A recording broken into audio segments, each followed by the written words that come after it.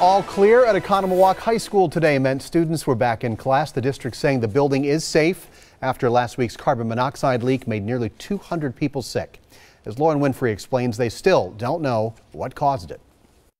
After a couple of days of canceled classes and multiple air quality checks, classes at Oconomowoc High School are officially back in session. Buses are back at Oconomowoc High, and so are the students. This after days of a quiet campus prompted by a carbon monoxide leak. It's kind of nerve-wracking because you never know when it could happen again, or they didn't find the problem yet. Sophomore Angel Sator says she was in the bathroom Thursday when her school issued a medical alert and ordered a mass evacuation of the campus after multiple students reported feeling dizzy and nauseous during a choir rehearsal. My mind was like, how could this actually happen in a school? You know, you think you'd be safe.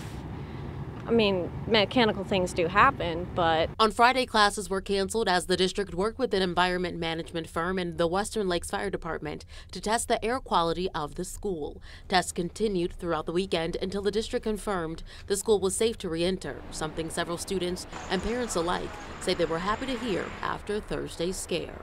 Coming back to school, it's kind of all right. I mean, there's some doubt, but I mean, that's with every day. Considering that, there was no warning, I think that they did, everything went as best as it could. And the district says although it can confirm the air quality isn't abnormal, they say they haven't identified a source of that CO leak. Reporting in Oconomowoc, Lauren Winfrey, today's TMJ4.